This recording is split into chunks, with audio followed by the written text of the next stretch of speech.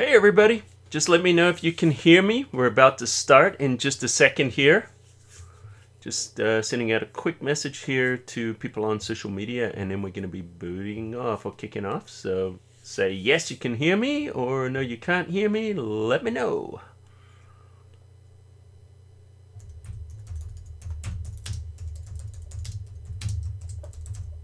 Of course, there's always a little bit of a delay there. So let's have a look. I see comments coming in. All right, you guys can hear me. Awesome. Just give me about 30 seconds. We're going to go live. So if you're new here, guys, go ahead and introduce yourself and tell us where you're from. And if you are not new, then just tell everyone, hey, I'm a regular. And we're going to be taking off just a second. So do me a quick favor too, guys. If you're on social media, share this link with your friends. And I'm about to tweet it, and then we're going to start live. So this is going to be about 15 seconds, guys.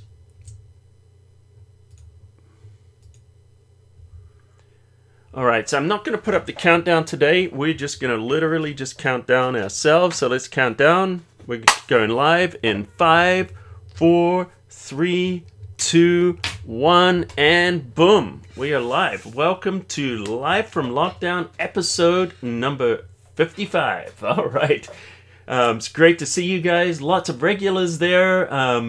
Good to see all your virtual smiling faces. This has become a ritual, a hangout for us for about a year now, actually just over a year. So we started this thing, when everything went into lockdown. It was a good way for us to kind of come together around something that unites us, which is Photoshop and photography and digital art and all the things that we love. So good to see all you regulars that have been with us the whole time. And if you're a first timer, welcome. You're in for a treat. This is a great group of people. If you see the chat there and you're live, so if you're here between 1 p.m. and 2 p.m. Pacific time, you are live. If you're not, you're watching the replay, and that's okay. If you're watching the replay, drop us a comment underneath. If you're watching us live, there's a chat there. If you don't see the chat, try logging in into YouTube. You don't have to log into YouTube to watch it, but if you want to comment, you'll have to do that. So the comment section is full of all kinds of nice people, lots of regulars that are with us every week, friendliest place on the web. And of course, our friendly cocktail waitress, Bruce, is with us. He loved it when I called him a waitress. So Bruce will take your drink orders. In fact, he's our moderator, and he takes care of any problems you guys have, any questions. He relays the questions back to me. I read them all afterwards. Yeah, so I'll see those. So even if I don't respond to them live, I will look at those comments afterwards. I read them all, and I do my best to stay up with the comments while we're live. So any questions, issues, anything like that, let Bruce know, and he'll take care of you. And of course, he loves to take drink and food orders. We'll get those right over to you as quickly as we can. But the most important thing that Bruce does, of course, is when I forget to turn the screen on, he's always, turn on your screen, dude. Which happens quite a lot. So thank you, Bruce, for that, for keeping us all going. All right, guys. So are you ready for this week? What we're going to do is I decided, we've done a lot of different things throughout the weeks, and I figured, you know what? Let's do a Fix My Photo super special this week. So what I'm going to be doing is I'm going to be looking at your guys' photos and fixing them. And we're going to start with a couple of difficult images. I guess I called them impossible images. Let's just kind of see where we go from there. Now, I do know, if you're just joining us, welcome. You haven't missed anything yet. And yes, I do talk a little bit at the start. And the reason I do that is because it gives people time from the newsletter, people who get it from Facebook, from Twitter. It takes a little bit of a moment for them to get those notifications and get online. So that's why we do that, minute to 2 minutes at the beginning, which is what we've done. So, all right, guys, let's kick off, and we're just going to go straight to Fix My Photo this week. So let's do it.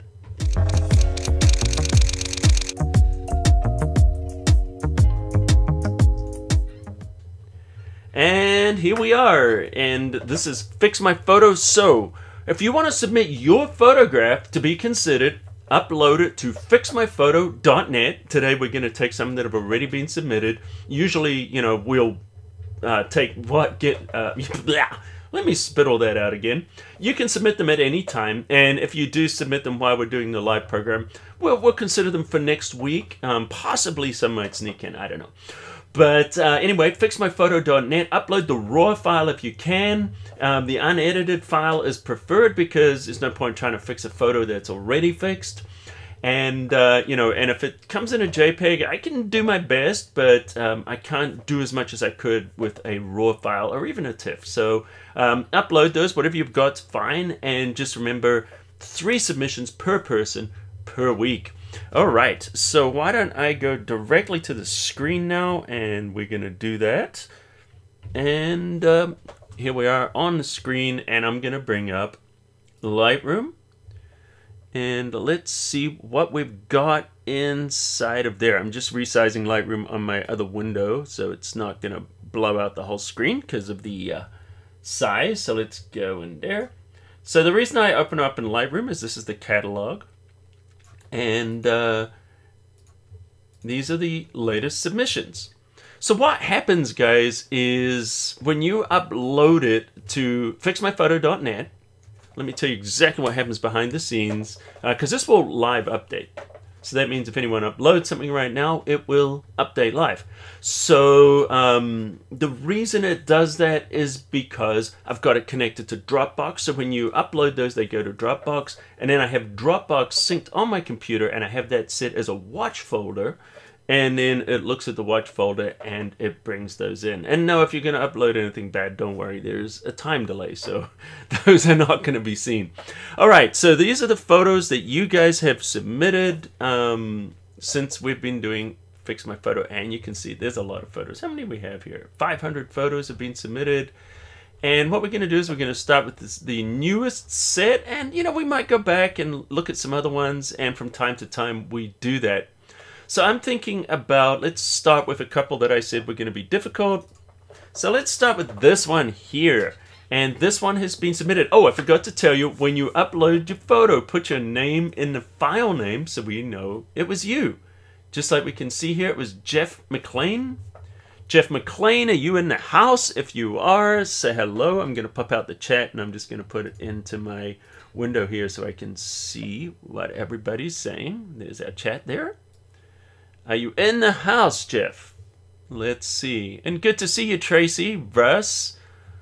A couple of regulars. Same with Chris. We've got Mistake here. Good to see you, Lewis. Good to see you. It is a great Lightroom week. And Orca Pest, of course, is another regular. Jeff McLean is in the house. All right. If I'm saying your name wrong, I apologize. I keep thinking McLean, you know, from Die Hard. So that's great. So you're here. Thank you for submitting these photos. And I'm gonna just take a wild stab in the dark, and I'm gonna say you submitted this photo because it's crooked. No, I think you submitted this photo because the water is dirty and muddy and gross, and we're gonna see if we can fix it. Fixmyphoto.net. Link for photo upload does not work. It should work. Maybe just try a different browser if it's not working for you. All right, let's kick off with this. And less banter, more work, right? Okay, so let's go into the develop module.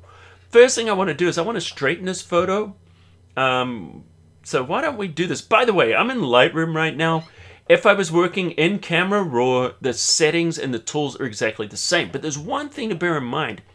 If you want to crop a photograph, or you want to straighten a photograph, or you want to use super resolution, anything that changes the size of a photograph and you're working in Camera Raw in Photoshop, what you want to do is go to Bridge, right click and choose Open in Camera Raw, and that will open RAW files, TIFFs, JPEGs, PNGs, and you can work that way, and PSDs of course.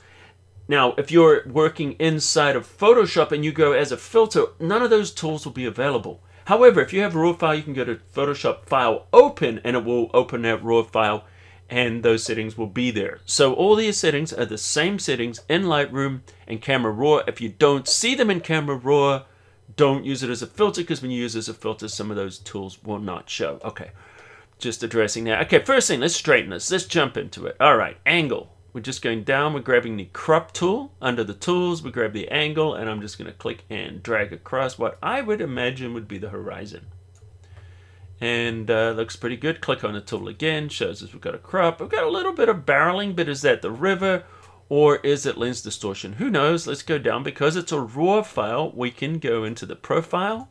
Under profile, we can enable profile corrections. And we can see it's built in ORF. So that would be, help me there. What type of camera is an ORF? I know it's not a Canon, Nikon, or a Fuji, because it would be an RF. It's not a Sony. So I'm just waiting quickly there. An ORF would Olympus. Thank you. All right. Thank you for that. And if you know the type, we can put it in here. So if you don't see it in here, you can go down and wow, looks like Olympus is the red-headed stepchild that is not being included in these camera profiles. Is that right? Well, that's not nice, is it? Okay, so what we can do, if you don't see your one in there, just grab a different one, like just Sony or something, and you can actually just go in and then choose other ones. So because we're working on a RAW file, I can see it's a, what, 4.5 mil? Okay, that's weird. Olympus, duh. Thanks for that. See, Bruce wants to get back to me. Back at me, should I say. Okay, so we can go under there. Oh, the other thing is if you're having trouble trying to figure out what your camera is, like I just did, go under manual and just change the distortion, and you can just pull it back. That's what I wanted to get rid of. There was a little bit of barreling there that was kind of annoying me, so I just want to get rid of it. All right, let's go to the obvious problem. And the obvious problem here, of course, is that we have all this color. So I'm just going to choose, see that little white gap, by the way? If you choose constraint to image, that'll get rid of those white gaps there. So let's definitely do that after we warped it. Okay, so the way we're going to do this is we're going to grab the gradient tool, because I don't want to adjust just the brownish tones in the whole photo, because this will get the trees. So we're going to grab the gradient, and we're going to start here at the top of the water, drag it down. Notice it's going the wrong way, so just flip it all the way around. I'm going to hold down the shift key, and the shift key will constrain this. So we've got that. Now I'm going to grab the pen and I'm going to drag it down. I'm going to grab it down right near the top. And let's move that pen again. And if we need to, we can tweak this later. But what we're doing is setting the area. So now everything on this side of the photo is going to be adjusted. So you don't have to use the gradient tool as a gradient. You can use it as a selection tool to say, you know what? I just want to edit this half of the photo, not the other. Obviously, these corrections are not working. Let's double click on Effect, resets everything. Beautiful. Now we can see a little bit better. I'm going to bring that down to the middle. All right, so now what we want to do is get rid of this brownish color, because it's brown and muddy and yucky. So one of the things I'm going to do is take the temperature. Let's move it to a nice blue, looking nice. Let's brighten it up a little bit because the tones would be better. Not quite there yet. One of the things that people don't always think of using is saturation. Let's take the saturation down a bit. Oh, now it's starting to look a little bit more natural. In fact, let's take the exposure back. There we go. And I'm just playing around with that color. Get it there. Let's see where we were before and after. Okay, great. But losing a bit of color here. So what we do if we're losing the color is choose brush. And with the brush, we can now go in and we can manually adjust this. So I'm just going to hit the left bracket key to make this smaller. Now, there's a little problem happening here with the brush. Look on the brush, you can see plus. So what that means is if I paint outside, it's going to do nothing. If I paint inside, it's going to do nothing. So go down under the brush, you can change it to erase. Now when you look on it, see how it says minus? Oh, perfect. That's what we want. We want to do minus. So we want to paint away on this particular kayak, but I don't want to get the water, I don't want to go over the edges, so we're going to make sure the auto mask is turned on, and then that'll detect the edges. And now with a very sloppy hand I can go over there, whoa, and paint it back. Great, let's get that bit. Good, looking good. Now if you go over, just hold down the Alt or the Option key. That'll go back to that little plus thing. And I'm just going to hit the bracket key a couple of times to make that smaller. And you can just touch it up, paint it back in. If you want to get really, really in there and get perfect. There we go. Great. All right, so let's do the same thing for this kayak. Let's see. I kind of like it almost white, but let's see what happens if we paint it. Oh, no, that yellow is definitely going to look better. And we just paint that back. And, of course, this is using the... Look how well that auto mask does. It just does a great job. Going over a little bit at the front. So I'm just going to hit the Alt or the Option key, or just go back to a brush. You can set the A and B brushes, by the way, guys. So here's the thing. If you want to sometimes work on a large soft brush, we go here, we get this nice large soft brush, but from time to time, let me just put it there so you can see it. That center circle is where that brush is going to work 100%. The outer circle is the fade zone. So that's going to blend, so that's going to be softer or larger. If you hold the Shift and the left bracket key, you can change the hardness. Notice there it's a hard brush. As I hold Shift, now it blends further, which will create a softer edge brush. So maybe I want to work with a large soft brush, but from time to time I want to go in and I want to work on that nice tight clean brush. So what I do is I create a second brush, hit the B, under the B make sure feather is low, and this will enable me to get into these little tight spots like up here. See there? And now I can just go in there and clean that up manually.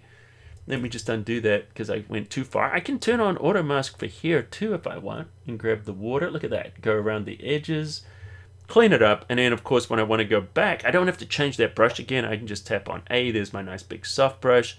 Every time I want to go to B, there's another brush. So that enables you to save two different brushes, because I've seen, I've done it, where you make the big soft brush and you're like, oh, I got to clean it up, and then you change the brush, and then you got to go back. So just set it up this way, and then you guys are set. All right, so let's have a look.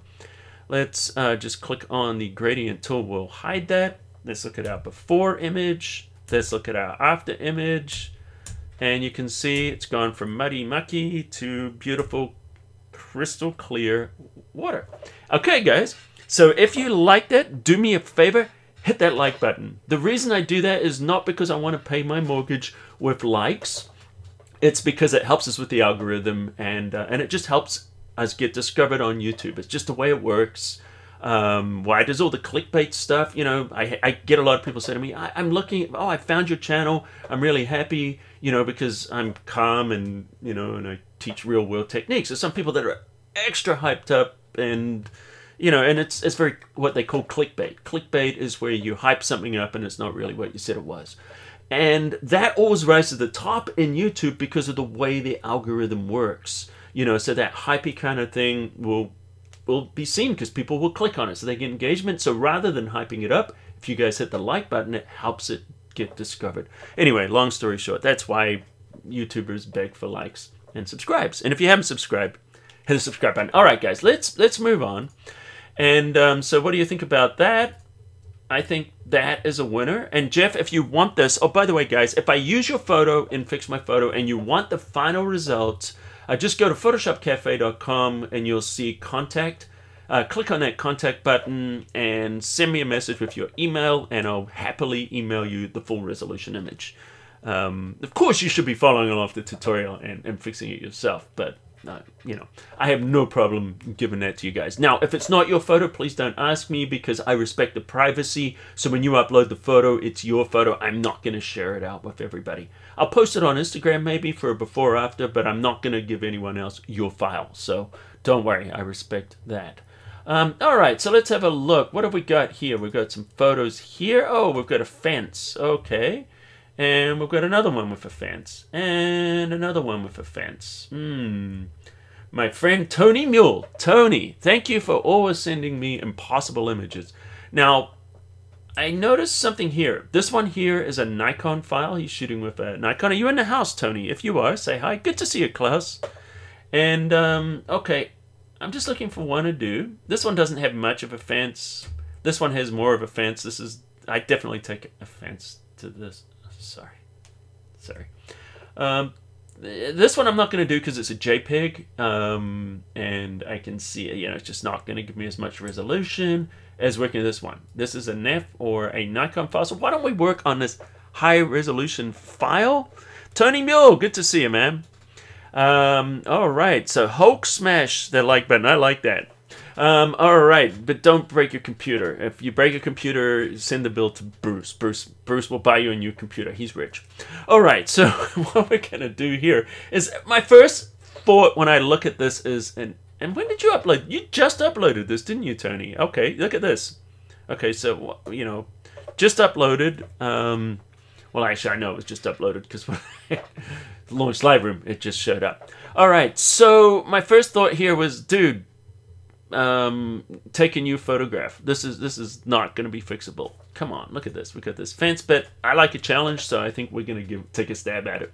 Now, a little tip, and I'm sure you guys already know this. If there's a fence, this is good for things like zoos and stuff like that. If you set your camera to a very shallow depth of field, which is the high f-stop, the smaller number gives you a bigger opening. I know. So what you want to do is open that aperture up. So, if it goes to a 2.8, go down to a 2.8. If it goes to a 4, go to an f4. If it goes to a 1.8, go down to a 1.8. Get the camera really, really close to that fence and then focus something far away. And a lot of the time, those fences will miraculously disappear. In a situation like this where we have a fence here, let's just dive in and see what we can do. First thing I'm going to do is these trees are cool. I remembered the name of these, but I forget right now. It's a difficult name. It's probably something like oak. But anyway, I'm going to take the highlights down just a little bit. So I'll put a little bit more kind of dynamic range in there. Shadows, let's take the exposure down just a touch. And I'm also going to drop the contrast. I noticed these Nikon files tend to shoot quite contrasty. It's in... Hey, Rael, good to see you from Perth, Australia. And he's saying it's from Tenaya, California. Let me just move that over here. Tenaya, California. Why did I say Tenaya? Tenaya? So, just in case you guys don't see that chat. All right, let's go. Let's open this in Photoshop. So I'm going to right-click, choose Edit into Photoshop. And let's have a look.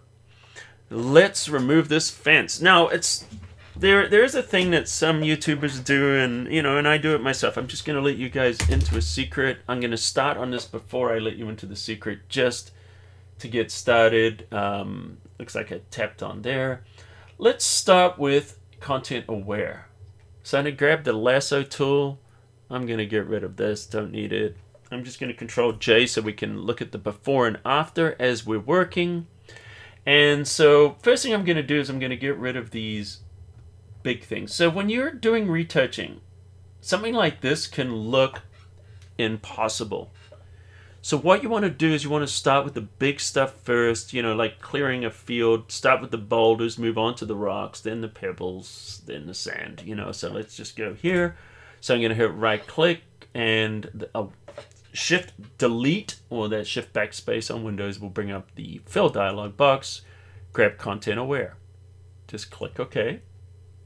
And all right, so let's just get rid of these big ones first. And we'll come in, we'll fix all the other little things later. You know what? I'm going to grab that there. One of the things here, I probably went a little looser than I need to, but I'm just going to keep applying this. I'm going to do this bottom part separately because it's a different texture. So if you get something like that with a different texture, try to respect those textures individually. And did I change that from content aware? Yes, I did. You know why? I've got my touch on and my Wacom. Let me turn that off because it seems to be causing me a little bit of grief today. So let me just go into here. If any of you have a Wacom, if you right click it or touch on the touch rings, it gives you the settings. So I'm going to choose settings. Then under the settings, let's go down to the express key preferences. My preferences should open up. So I don't know how many of you are working on here. And let's make sure that we go to touch. And I am going to touch off. So touch options. Where is the options here? I believe there's just a setting. There should just be a setting that says touch on and off. Tap to click, that's fine, I'll take that off. That should solve the problem right there. Alright. Yep, that got it. Alright, good. So my palm was hitting there for some reason. Palm rejection is not working well. If you have problems, if you walk on, by the way, guys, reinstall the drivers, which is probably what I need to do. Okay, so let's just keep going. Content aware. So anyway, fixing the big things first. These are the boulders, so to speak. And then, you know, getting rid of the rocks or the stones would be the chain link fence, maybe.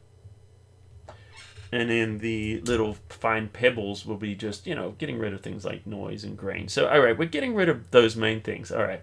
So now we're going to go in and we want to start working with the fence itself. So I'm going to go to 100% view. Let me just double click. Let's get it nice and big. And then what I want to do is I just want to start working on the tree. So the tool I'm going to use now is I'm going to use the spot healing brush. Spot healing brush is a good place to start. If it doesn't work, then switch to the healing brush. Now I'm not going to be doing any repair on these. All I'm doing is I'm just going through and just doing the basic corrections first. Then later on I would go through and then I'll do, you know, fix all the little wiggly things, you know, the little bits that show up. Okay, so let's speed things up. I'm going to tap. I'm going to follow this to the end, hold down Shift key and release, and it'll create a line in there. And that's going to get rid of that. Let's go to the next one. We're going to continue to do this. And we'll come back and we'll fix little things later. All right, so how many of you thought I was going to be able to do this? Or how many of you thought I wasn't going to be able to do this? Let me know in the chat. And how many of you have changed your mind now? You think this is going to be possible? All right. So anyway, as I was saying, so here's a little secret. When people teach Photoshop, this is why, you know, like, you probably, maybe you were looking for that magic trick that, you know, one keystroke removes this fence, which, you know, there's always tutorials like that on YouTube. I make them too, you know. But basically, what really happens when you do those is it's not real world. What instructors do, and I'm just about to pull back the veil and show you the Wizard of Oz right now. They say, hey, you know what? I want to teach this tool. So then what you do is you go search and you find the perfect photo that it works with. Sometimes you take a good photo and you make it look bad. I'm giving away all the secrets. And then you say, this is the one-click magic trick that will fix your photo. So when you see those how to magically fix this in one click, the secret, hidden, amazing tool and brush to fix any problem in Photoshop, it's because essentially they found an image that it worked with what they wanted to teach. In the real world, I'm not saying I'm better because I do the same thing. Don't worry, guys. I've done this on YouTube as well, so I'm not saying I'm better. But in the real world, they give me photos. Like I worked in magazines for years, and I would open my inbox, and those are the photos I had to fix. Just kind of like fix my photo. So these are the photos you guys are giving me to work on. And so it's a different kind of approach, and it's more real world. It's like, okay, what are we going to do? How do we fix this problem? So you actually got the problem, then you have to find the solution. The way we do a lot of tutorials is we have a solution first, then we look for a problem to fix. So I'm just saying that, you know, because there's not always, all of that really was just to say there's not always a quick trick or a fix for everything. Now see how some of these don't look good? It doesn't matter. I don't care at the moment. I'm going to come back and get those later. So what I'm doing is I'm just doing the pass here where I am fixing these basic things. With frequency separation, where frequency separation would not help because what we're dealing with is an issue that has both tone and color. So frequency separation, what that does is it separates the color from the detail. But in this case, we have color and detail on these objects, so this is a retouching trick. In fact, you know, why don't I speed things up? Tap, hold the shift key, and tap again. Let's just do that. On a few of these, it will speed things up a little bit.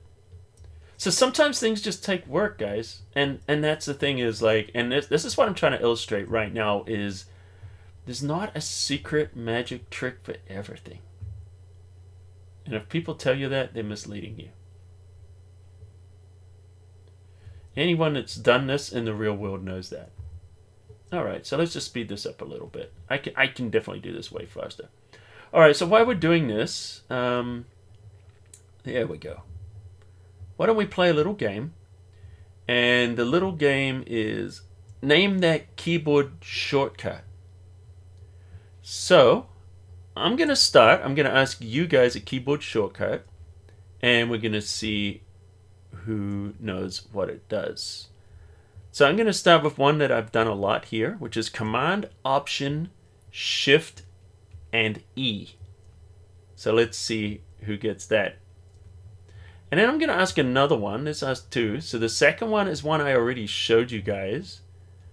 What is the keyboard shortcut for the fill dialog box?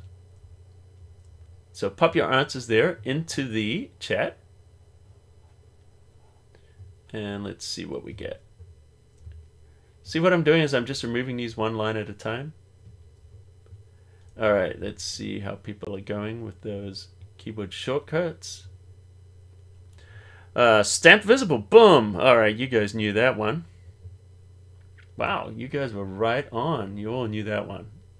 Alright, well done. Alright, so why don't you try and stump me? So ask me a command and see if I know the keyboard shortcut. I probably don't, because like anybody, there's certain things I do a lot and other things I don't do so much.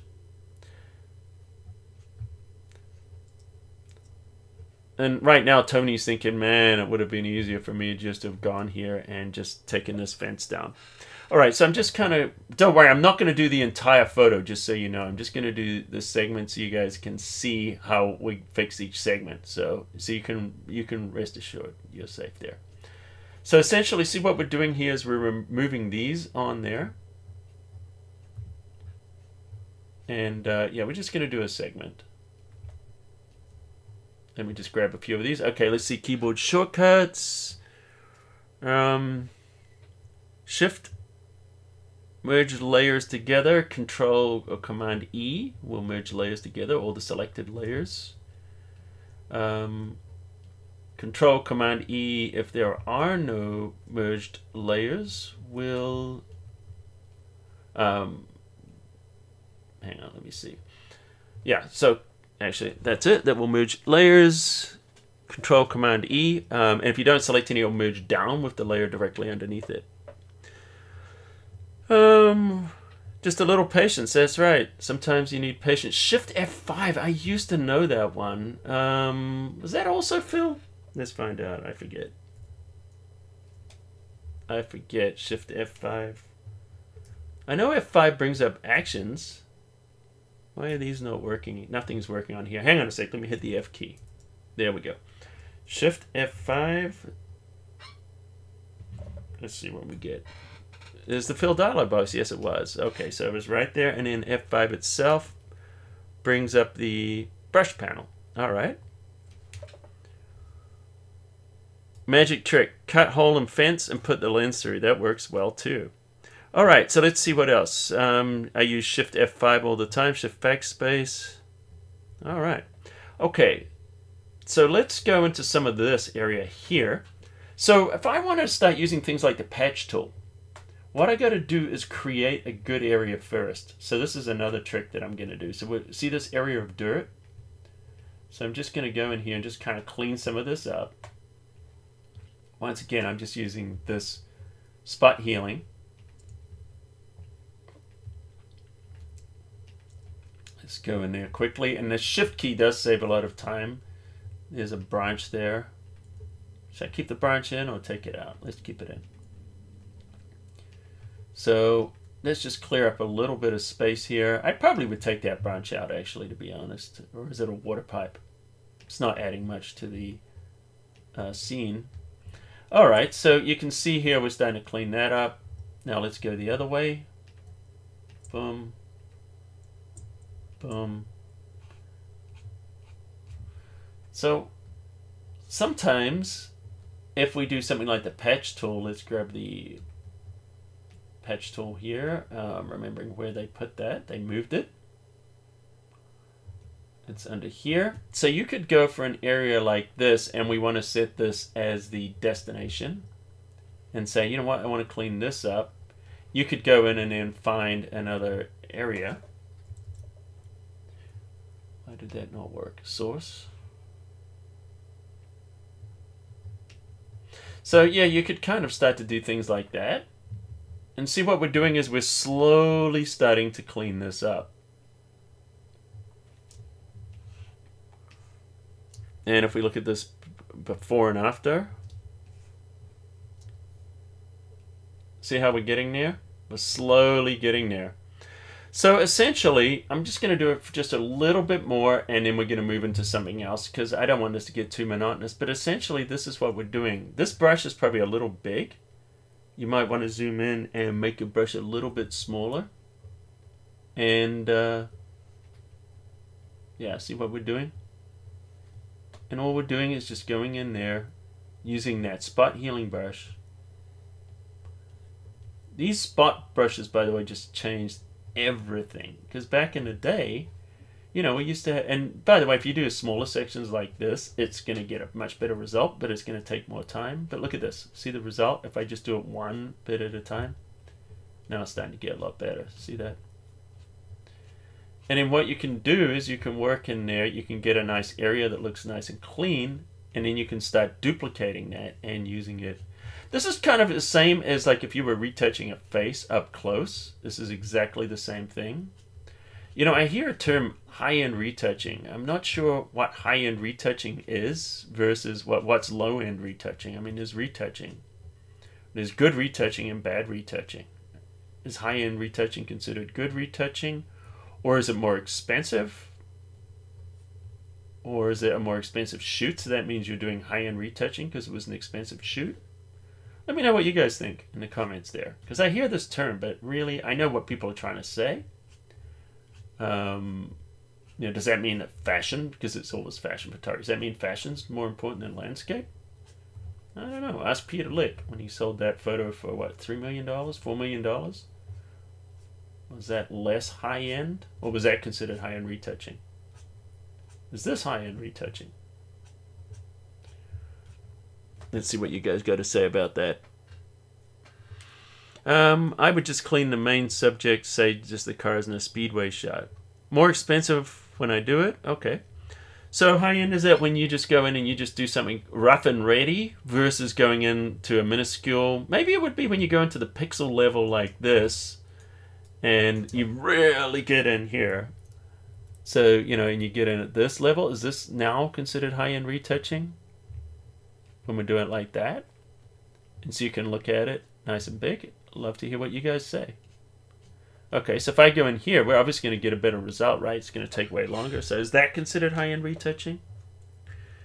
And then I go back here and I do like just the tricks. You know, when I grab it, hold the shift key, boom, like that. So does that mean, you know, this is now low-end retouching?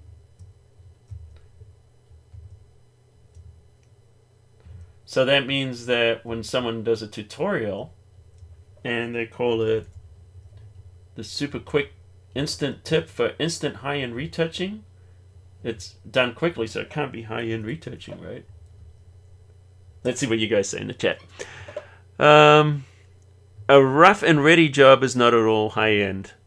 I would be I would be if I was doing it. Okay, there we go. All right. I think high-end is when you handle little details. I like that, Mary. I think Mary's got a great definition right there. So when you handle the little details, it's high-end. Okay, I'll buy that. And by the way, see how I was getting that way and it wasn't working and you go the other way? It samples from a different region. So if you go down, see how I go down here versus going up, you'll get a different sample. Actually, going up seems to work better on these. Oh, why am I always defaulting back to doing those one at a time when I could just click here and I could tap on those? And see how I'm just going in here, just doing them. And in a second, we'll zoom out and then we'll move on to something else. So you can see where we're starting to get there. And we're slowly starting to chip away at all of this stuff. And, you know, before, after. Yeah, see, we're getting there. And then all you want to do is just keep going, guys. You just keep doing the same thing. And if you have an area that is clear, that doesn't have the fence in there, you know, that would be much easier to just kind of pick that up and then just clone it in. Now, another way to cheat would be just literally take another photograph from another area. This is what I would do, is I would take a photo next to this with a similar kind of a ground that doesn't have the fence in there, or put the camera over the fence or through the fence and get a section from there. And then you could actually just start to transplant. So you could Frankenstein it. So you could grab those areas out of the other photos and start to just kind of Frankenstein them in there. So it's not going to be that hard to clean up that background. It's just a lot of the same meticulous work. And I just go in here and I'm just using this. Same thing with the tree. Eventually, you'll get it. You know, just holding the shift key. See what I'm doing? Click, shift, click, click, shift, click. Just a little bit there. Go up. And that's it, guys. That is how to fix something like this tree or this whole area. You know, you just rinse and repeat. All right. So enough of that. Whew. All right. So you can see before and after. So hopefully that was interesting for you guys. We just wanted to see how we would approach it. So the first one we did was this one, which was nice and easy. We were able to do that for gradient. We were able to cheat. Then there was one of these where it actually took a little bit more hard work. And in a situation like this, well, let me just open this one just to show you something quickly.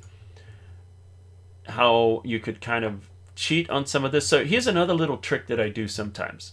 When I'm doing something that I know is going to require a lot of work, what I'll do is I'll make a selection around an area like this. And then I'll hit, you know, better selection than that. There we go. And I'll just hit Control J and I'll copy this. So here's another thing that usually I'll start with this. And then if I've got stuff like I know I need to do a lot, I'm just going to patch it. So I'm going to hit the Alt or Option key and start to grab some patches in here. Then what you can do when you start patching it is select those layers, hit Control E, that will merge those together. And then maybe even hide the background. Zoom in. Here's how you're going to save a little bit of time. Now, what you got to do is just clean up the areas that look like reputation. So, you know, I can see there's a few of those, so we'll get rid of one of them. What looks like it's repeating, maybe that. That stick there is repeating, so let's get rid of the stick over here. Let's get rid of it there. So all I'm doing now is just looking. So essentially what we're doing is we're creating a patch here that's not going to look too repetitive. And you could even jump in and grab the clone stamp tool here if you wanted. You know, and just do different things. So essentially what you're doing now is you're just creating something here. So you're creating a new area. Then this is something that's just saved me a lot of time. So this is a time-saving trick. So essentially you're creating a new patch. All right, that's cool. So now it doesn't look so repetitive. And then all you got to do is grab that, hit the V key, that's the move tool, and you just kind of drop it in here, hit the Alt or the Option key, and then what I would do is I would just go in and I would just dump a few of these in here. Maybe start to make them a little bit smaller. Control Command T as we're going in this area. Start to make them a little smaller so it goes into the, starts to fit the perspective. You know, now we can see that stump there is obviously repetitive. So that's something you might get rid of that stump as well. But see what we're doing here is this is a quick way to do this kind of work. And it will work because we've got a good area. And see, we're already just kind of covering some of this. And then at the top here, you could just create a new layer on top. And we're going to grab our clone stamp tool. And I want to set this sample to all layers, otherwise nothing's going to happen. And then you hold the Alt or the Option key, sample something from here, and get rid of the stuff that's repetitive. So now you don't have to get rid of everything. All you need to do is get rid of stuff that's obviously repetition. Start to do that. And as you can see, now we start to create something that is going to get rid of that texture just by covering it with something.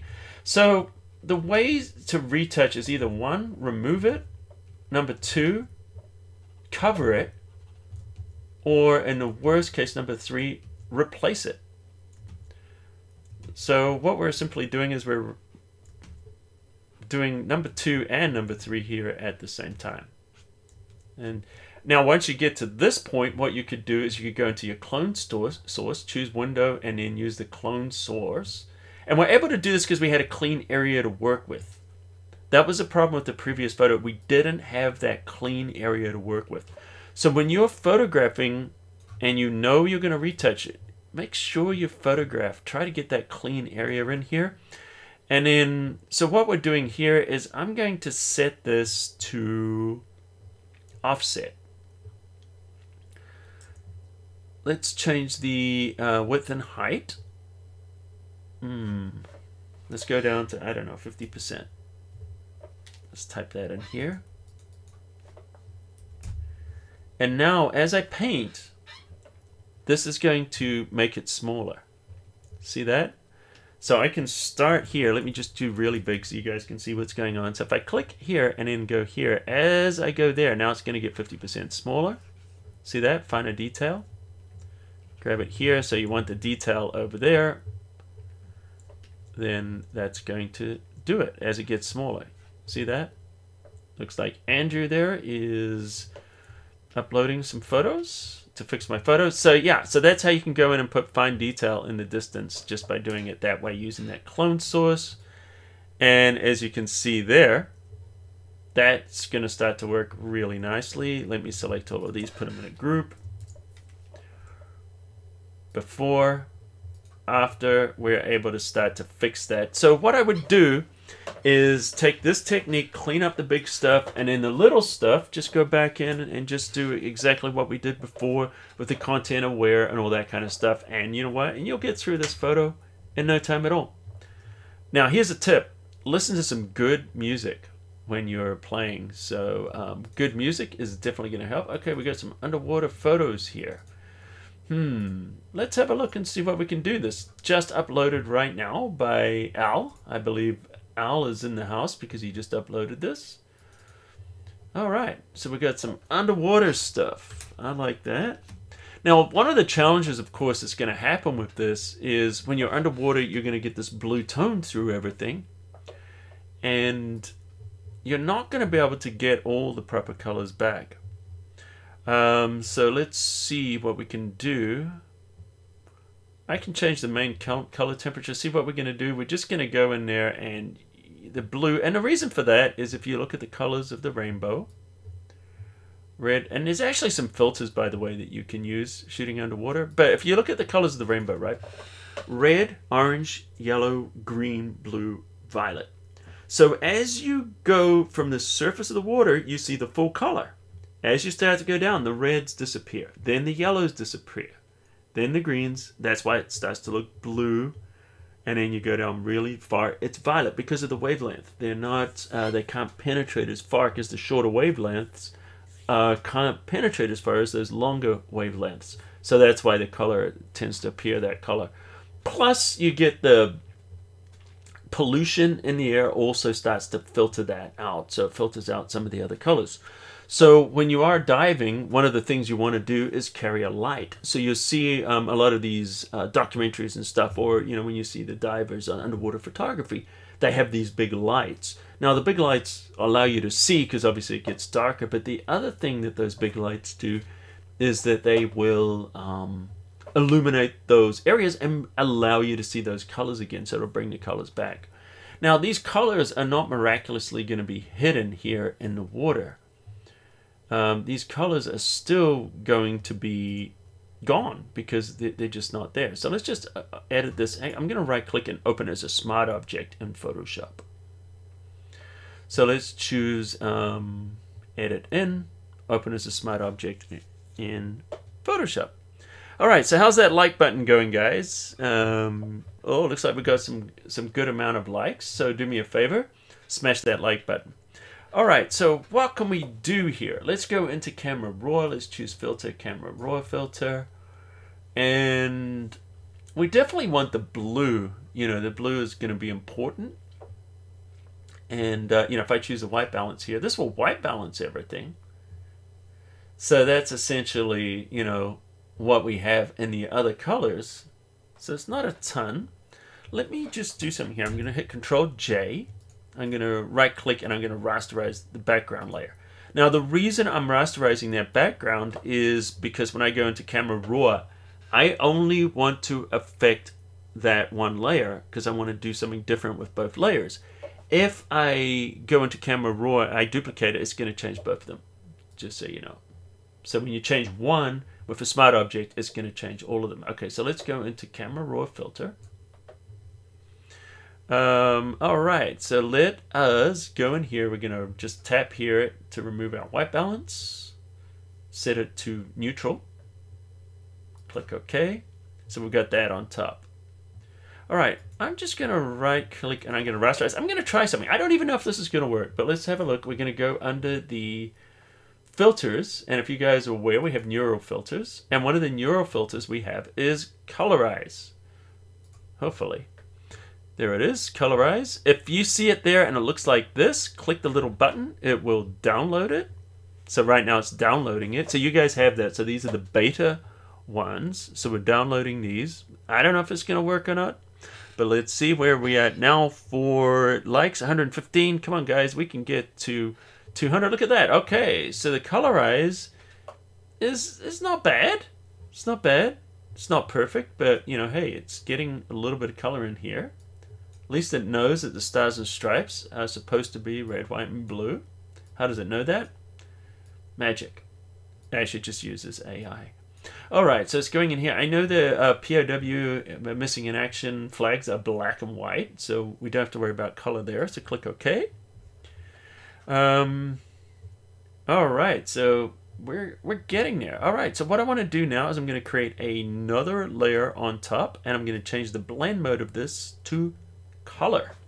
So this means if I grab my brush and I grab the B key for brush, let's make sure we have a nice soft edged, and let's take our flow and opacity all the way up, and then I option click here on the red.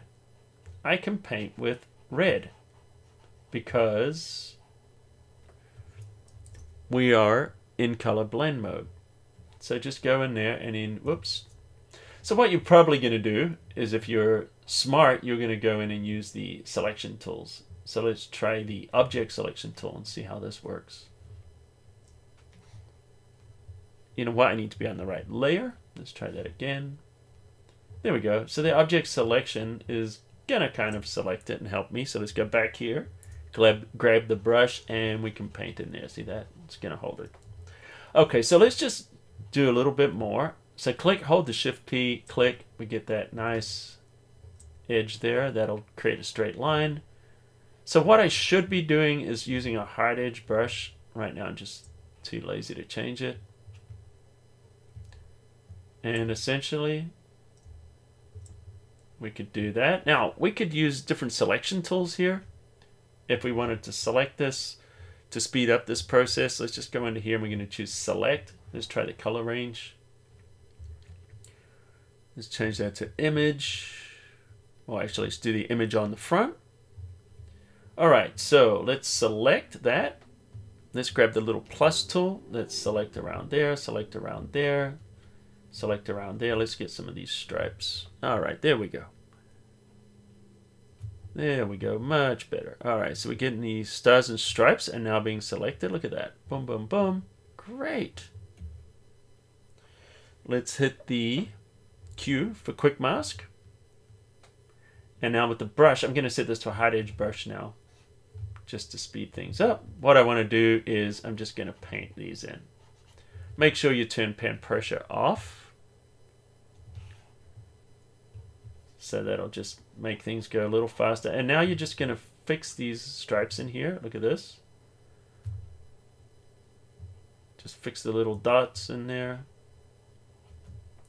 So this way we can just get the whole selection. Let me show you a quick way to clean up this selection. So we're going to go under the channels. Let's grab a channel out here and click on the eye, and this will hide everything. All right, there we go, black and white. I want to darken those blacks. I want to get rid of the little spots in the white. Control L for levels. So we go here. Notice we can close in those blacks. We can clean those up a little bit. Gets rid of a lot of little gaps in here. Fill in the little gaps in there. I'm not worried about the stars and stripes at the moment. I'm just looking at the stripes right now. And just grab those areas that look like they need a little help. So what we're doing is just creating a mask for this at the moment. So I don't have to select everything individually. But by the way, you can retouch anything, even if it comes down to literally just having to paint. And I've done that before. And in fact, I used to do a lot of photorealistic illustration. I don't know if you guys are familiar with that. But how I started doing that was from retouching. I literally used to have to retouch stuff that was so bad that I had to replace it. And I'm sure a lot of you guys do. You're literally painting new things in. And I decided, well, what if I just start without a,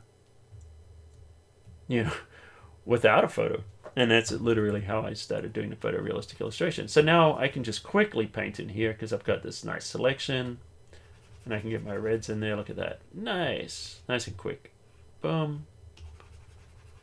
I can go in there, grab those. And let me just hit Control H for a second. I just want to hide these and see what we're working with. All right, that's good. You might save that selection. I'm not going to bother. And now you want to grab the in here. Now, if I do color, I have an idea. I'm just going to see if something's going to work. Let me create a new layer. I'm just going to try something. I don't know if this will work or not, but let's see how we go. Is if I grab this layer here and I go back into the color blend mode. I'm thinking luminosity. No, hue. I don't know if it's going to work. I'm just thinking here. But if I can paint, maybe I don't have to mask out those. If I grab some blue, maybe I don't have to mask. Yep.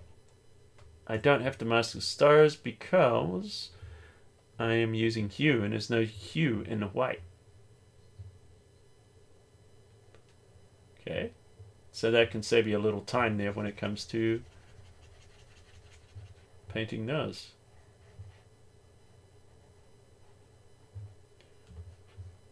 Alright, so now we start to put some color in there.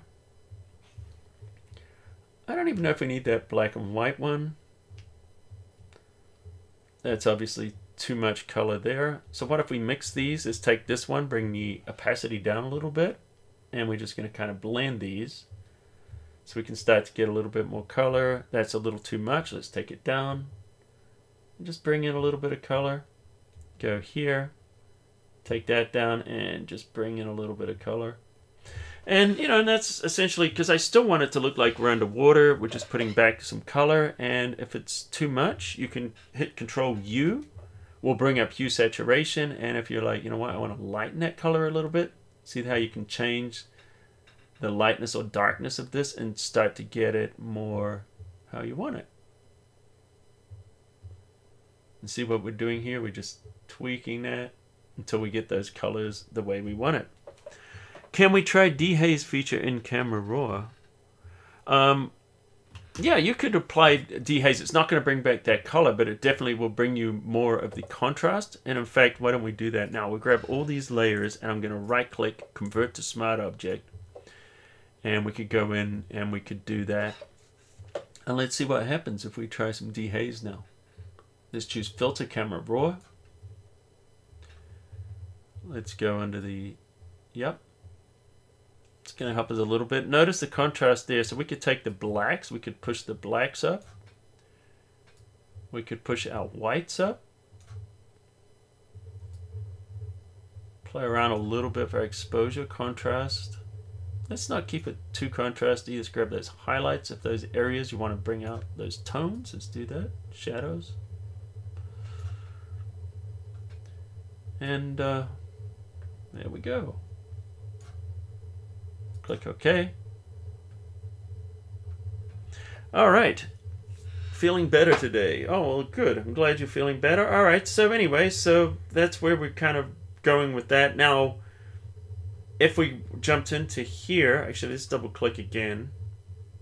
That will take us into all the individual layers. Now, if you wanted to show more of that color through there, maybe you do. Let's go in there and we're going to apply the layer mask. I think I do. I want to show some of that blue.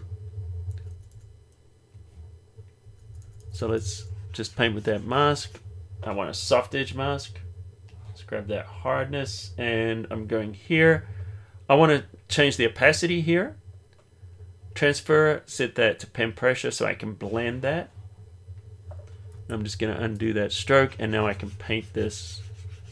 Start to blend this in a little bit. So I can go harder if I want more of that blue. Let's put a little bit of that blue back in there because underwater is not going to be white water. There we go.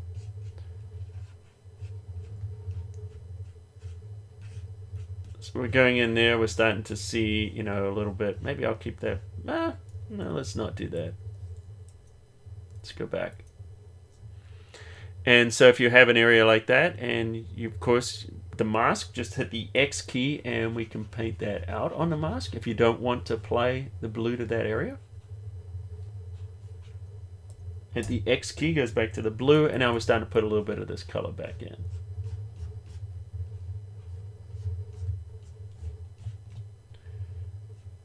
And same with the diver if you wanted some skin tone. The best way to grab some skin tone would actually be to just grab it from another photo. Let's go in to see what you guys have submitted. And what do we got here? Where's someone with some skin tones? Here we go. Let's open this. And I'm going to grab this one too. I'm going to grab one of these and I'm going to grab this one.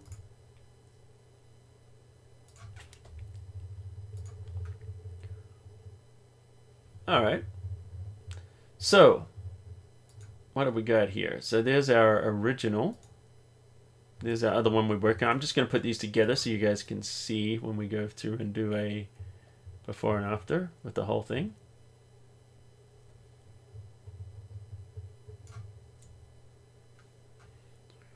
All right. I'm going to grab the sample tool. Let's set it to about a 5x5 average, and we're going to grab some skin tones. So initially, this is going to look really bad, just so you know. And let me save these. Control S will save that, and that will update back into the Smart Object. Still saving. There we go. Updates back into the Smart Object. There's our camera raw adjustment, which might be a little much now. Create a new layer. Let's choose color on top. Let's zoom in. Now this is going to be too much, I'm sure, at first. And we can start to put some of these skin tones in here. And so what we're literally doing now is we're just colorizing manually. Now this is going to be too much, but that's okay. So I'm going to go in and make sure we do too much, and in that way I can do a little less in the goggles. And then if we zoom out, all we need to do is take the opacity down. Dial in a little bit more. There we go. Until it starts to look right. And now we're starting to colorize the photograph. Now, I'm not colorizing this to the point where these colors are just super saturated, because that's just going to look fake, because we're still underwater. And I feel like they still are a little bit much on that camera raw. Let's go to this camera raw adjustment. Yeah, see, that's too much. So let's go back into camera raw now. And I'm going to take it down. It's too much. Let's pull back on those blacks a little bit. The dehaze looks good, but let's give it a touch of exposure to make up for it. And let's pull that vibrance down. Click OK. All right. So, you know, clearly that's way too much now. See how that face, now our eyes have calibrated to that, and it just looks too much. So let's reduce it. Yeah. And if you feel like the whole camera raw thing is too much, double click on there, and this will bring up our blending options, and we can reduce the opacity on that. So let's take it all the way down so there's no adjustments, and then slowly just bring in. So this is that clarity that we did. I think about 40% is going to work. And so we're looking at, what is that before? There we go. So there's our before. And here's our after. So, yeah, we got some color back in there. So, anyway, that was, as you know, completely unrehearsed. So, how are you guys doing there? I learned a lot of Photoshop, thank you. All right, guys. So anyway, so we just kind of went into some much more difficult images. Usually, you know, I do more kind of enhancement and things like that. But today we just went in and we picked, you know, some very difficult images that I knew we weren't just going to be able to do a one-click trick to fix it, so we could kind of dig in and kind of, it's a good way to experiment and see how some of the different tools work together. So anyway, guys, hope you enjoyed it. What I'm going to do is I'm going to close it out now, and then we're going to just kind of hang out for a little bit. So thanks for watching. If you guys haven't yet subscribed, hit the subscribe button and you won't miss any videos from me. If you like this, smash the like button into dust. And don't forget to join us back here every week at 1 p.m. Pacific time at Live from Lockdown.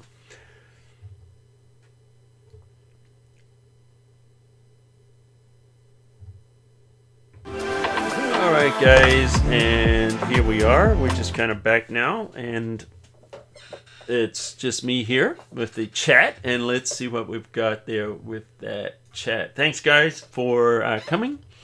And good to see lots of regulars there. Alan, good to see you. Tracy, Daniela, Russ, Simon, Susan, Orcapes, Russ Jones. 2 Russes now. How are you guys quoting someone like the @ Do I have to type in the person's name? I guess someone got that. Yep. Good to see you, Klaus. Thanks. See you guys next week. I'm glad Tracy's enjoying it. Chris liked it. Learning a lot. Glad, Russ. You're welcome, Mary. Jojo, Diana, Stewart, good to see you. Kiora from New Zealand. Ken Strickrad, good to see you. See you all next week. Janice, good to see you. Ralph Nelson, good to see you. Once again, many thanks. Stay safe. Mask, vaccinate, live. Yes, 2 weeks since my last vaccination, so it was good. Thanks, Ralph. Joey, thank you. Glad you liked it, Ronald. Thank you, John. Daniela, Donald Haynes, good to see you. Tony Mule, thank you for submitting your photos. Discovered the oil paint filter this week. Ah, yay. All right, Hannah, good to see you. You're welcome. Nicolo, Jan, Rael, love the differ field advice. Okay, you got it. Thomas, thank you. Good to see you. Susan, good to see you. Jim, Daniel, Sherry, Joe, Alan. All right. All right, guys, if you've got any questions, don't forget to drop a question into the chat pod here. No, I have not sprouted a third eye yet, Tracy, so we're good. 2 weeks into it. And just the regular ones right now. Thank you for not just sticking with Lightroom. I know, David, you hate Lightroom. Hey, Rainy, good to see you.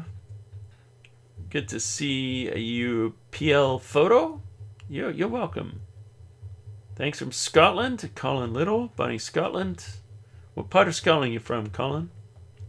I like you this evening. See you next week. You've got it, Chris Bacon. So, lockdown mode, so the class is amazing. I'm following you since a long time. Hugs. Thank you, Daniela. Thank you for joining us. As an underwater photographer, that was helpful. Well, I'm glad it helped you, Jeffrey. And I'll be honest with you, I haven't done a lot of underwater photography nor researched much about how to retouch them. So that was just kind of what came to mind for me. So maybe I'll do some research and maybe come back with some better techniques in the future if we deal with those again. Any special ideas of low light having to boost ISO? Yeah. So I guess you're talking about in camera, Donald. Okay, so if you're shooting in low light, what you want to do, or at least what I like to do, is first of all discover what the threshold is in your camera before you start getting noise. So go into low light situations and just try incrementing your ISO. Take the same shot, incrementing it by 100 or so each time, or doubling it each time. And then just kind of look at where it breaks down so you can find out, and do this in a couple of situations, indoors, outdoors, sunset. Find your threshold point on your camera where you know it's going to be acceptable or not acceptable. So you find out, hey, it looks good at, ISO 20,000, but it doesn't look good at ISO 10,000. So where in the middle is it breaking down? Find that breakdown point. And then that's really important. And then if it's more than that, you're not going to be able to do it. Now, of course, if you use a lens with a shallower, bigger aperture, you can shoot at a higher, your f-stop. So open up that aperture as wide as you can. If you've got a tripod, you can use a slower shutter speed, unless, of course, you have movement. So if you have landscape, you never have to shoot a super high ISO because you can open up that aperture, do a longer shutter speed.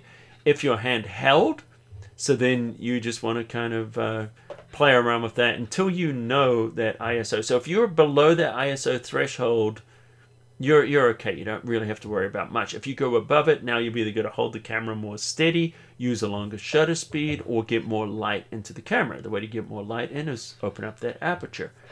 If you don't have a lens that, if you're only shooting with an f4 and you need something with a bigger f-stop, then you're going to have to invest in another lens. If you don't have a lot of money to spend on that lens, then of course you can use a prime lens, which is going to be less expensive to get something like a 1.8 or a 1.2, and that'll get more light in there. So if you've expanded your camera, you've got the camera open as much as you possibly can, you've got it as stable as you can, and you're still passing that ISO threshold, now you're at a point when you need to introduce lighting. So either you're going to be, putting a flash on there, or you're going to be using other light sources. And that's basically, what you're dealing with. At that point, if you can't get any of those, then you're pushing it into a higher ISO, and the only way you're going to do it is to use noise reduction. But noise reduction should not be the first thing you go for. It should be kind of a last resort. All right, long-winded answer to a quick question there. See you later, Tracy. Good to see you. All right, who else we got here? Bye all, see you. All right, guys, so thanks for joining us. I'll see you next week. See you guys.